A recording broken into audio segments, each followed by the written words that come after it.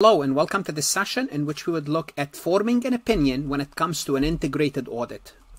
An integrated audit is when you audit the financial statements of a company and issue an opinion, and at the same time audit the internal control over financial reporting and issue an opinion about those controls. In the prior session, we went through steps on how to get to the opinion, which is plan the engagement, use a top-down approach, test the design, test the operating effectiveness of the design of the internal control over financial reporting, then form an opinion. Then we looked at the different type of internal control deficiencies and who do we communicate those control deficiencies to. At this point, we are ready to communicate the deficiencies. So we know what the deficiencies are. We are ready to communicate the end product, the report. I'm going to break those reports into two types. We're going to have non-issuer report and communication and issuer report. So I'm going to say, well, this is how you do it for public companies. This is how you do it for private. Issuer, I always say issuer is public and non-issuer is private for simplicity. Before we proceed any further, I have a public announcement about my company, farhatlectures.com. Farhat Accounting Lectures is a supplemental educational tool that's going to help you with your CPA exam preparation as well as your accounting courses. My CPA material is aligned with your CPA review course such as Becker, Roger, Wiley, Gleam, Miles. My accounting courses are aligned with your accounting courses broken down by chapter and topics. My resources consist of lectures, multiple choice questions, true-false questions, as well as exercises. Go ahead, start your free trial today, no obligation, no credit card required. So let's go back and review what we did for non-issuer. For non-issuer, if you find control deficiencies, significant deficiencies, or material deficiencies, you have to communicate those in writing to management. And we're going to see today how we do that. We're going to see the actual report. Also, you have to communicate significant deficiency and material deficiency or deficiencies to people who are charged with governance, also in writing, which is, we're going to see the report today. When to communicate this? By the release date for the significant and material, and within 60 days for the control deficiencies. So we are dealing with two reports here. We have to communicate internally to management and those in charge with governance, which is the internal report. And we have to issue a report on internal control to outsiders, because we are also issuing a report to the outsiders. Now, for the report, for the outsider, we could have a separate report or a combined report. Remember, we're issuing two opinions. We could have one report about the financial statement audit and one report about the internal control. Or we could have one report, and that report will have our opinion on the financial statement and will have our opinion on the internal control. Now, if we issue two reports, then we make sure in this report we say we also audited the internal control over financial reporting, and in the internal control over financial reporting, we mentioned that we audited the financial statements of this company. So basically, we cross-reference the report. Now, it's not needed when you have one report because everything is in that report. Now, what we're going to do, we're going to actually look at actual reports. Look at the reports and see what it actually looks like. And what I like about reports is this, as they summarize everything the auditors did and issue an opinion. So these reports, it's going to summarize everything that we learned up to this point in an integrated audit. We're going to do this for non-issuers and we're going to do this for issuers, starting with non-issuers. Starting with the report that we prepare to management and board of directors of Adam Company. This is for non-issuers. In connection with our audit of Adam Company, the company, we have the date and for the year then ended, and our audit of the internal control over financial reporting. Notice we audited the financial statement and we audited internal control over financial reporting. We are required to advise you of the following matters. We're talking to management and board of directors, internal people, the following related matters to internal control over financial reporting identified during our integrated audit. Before we do that, we're going to tell you our responsibility as auditor. We are only obtaining reasonable assurance. Again, no absolute assurance. The integrated audit is not designed to detect deficiencies that are individually or in combination less than a material weakness. If we find them, that's fine. What is a deficiency in internal control? We don't assume management or board of directors know what deficiency in internal control is. We just define it to them. exists when the design or operation of the control, notice design or operation, because remember we tested the design and we tested the operation, does not allow management or employees under normal circumstances to perform their function. A material weakness, again we define a material weakness, is a deficiency. Remember, material weakness is the most serious one, or a combination of deficiencies. There is a reasonable possibility that the material misstatement of the entities will not be, the material misstatement to the entity's financial statement will not be prevented or detected on a timely basis. And if we find any, we found the following deficiencies, we describe them and provide and give their potential effect. We also talk about significant deficiencies, and we talked about those deficiencies in the prior session. We spent time how to come up with those conclusions. A significant deficiency is a deficiency that's less severe than a material one, and if we found any, we'll tell you what they are and their potential effect on the financial statement. Of course, we do that as well. Then, since this is for management, we have to limit. The communication is intended solely for the information and use of management, which is or individual charged with governance. This report should not be used by anyone else. Then you have the auditor's signature, state, and the report. So, simply put, this is communicating information to management about what? About the integrated audit, what we found in terms of material weakness, significant deficiencies. Now we have to communicate to the outsider, we have to issue a report about the internal control over financial reporting, and this is a separate report. So this is a separate report, means there's one report for the financial statement and one report. So this is one report for the internal control and one report for the financial statements. So here's what we do. Here's our opinion on the internal control over financial reporting. Again, we have audited Adam company according to COSO, and our opinion, the company maintained the effective internal control. So again, we're giving an unqualified or good opinion.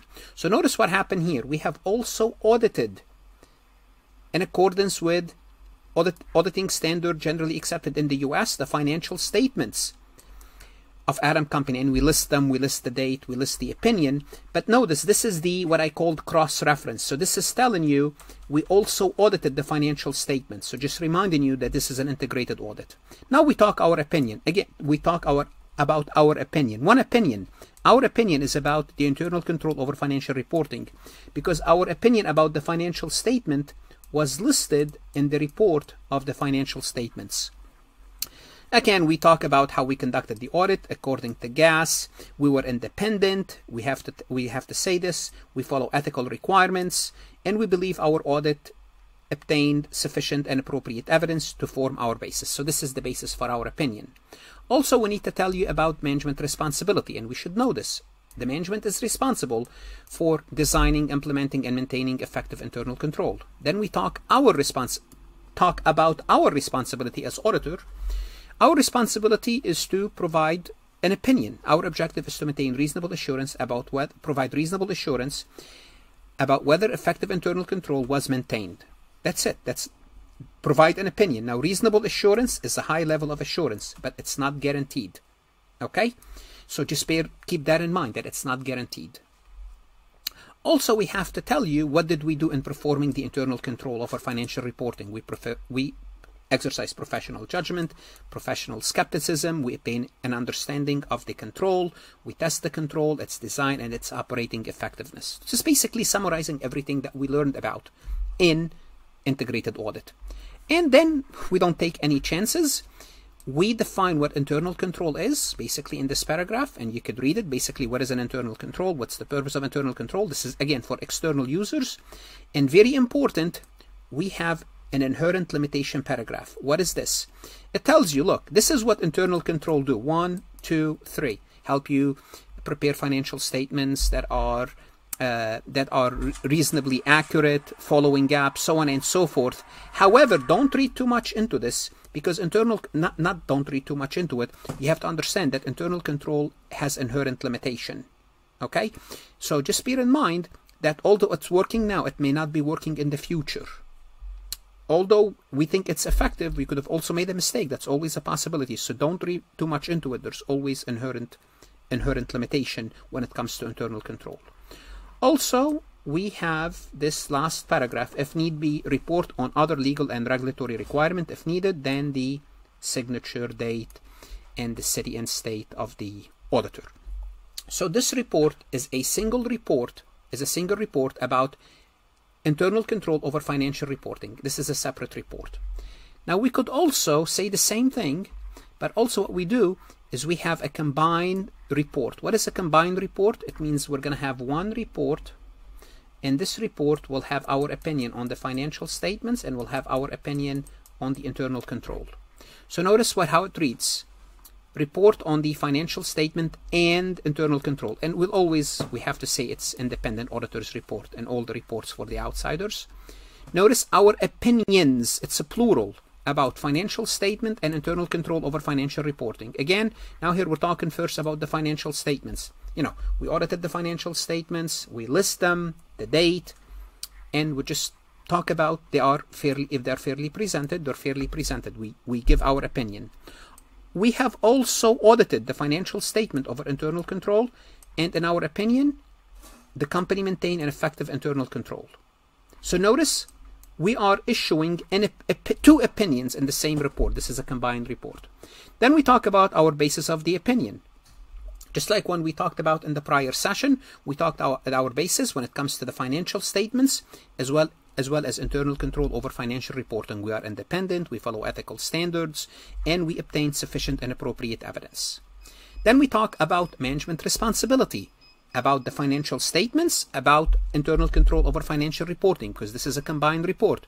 Again, we should know this by heart. Management is responsible for the financial statements, for the preparation for the financial statements.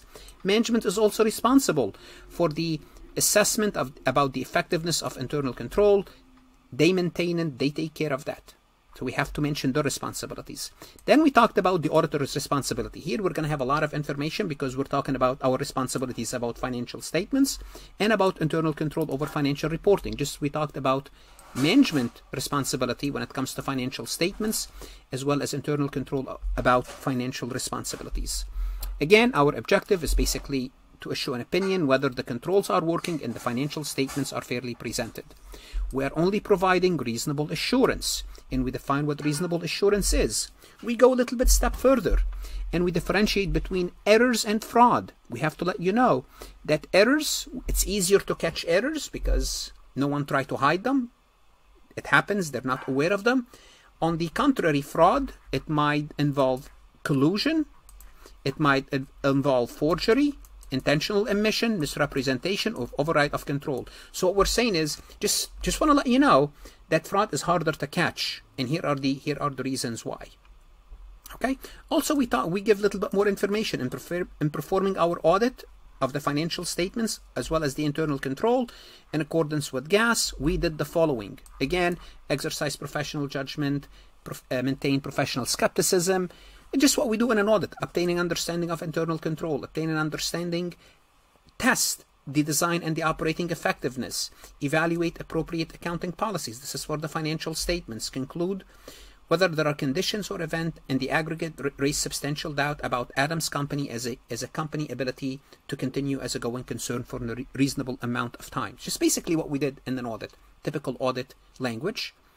Also, we tell the users we are required to communicate with those charged with governance regarding any other matters, the plan, the scope, and timing of the audit, as well as significant finding and certain internal control. Remember, we talked about significant finding in the first report. We did show you the report, how we communicate those findings.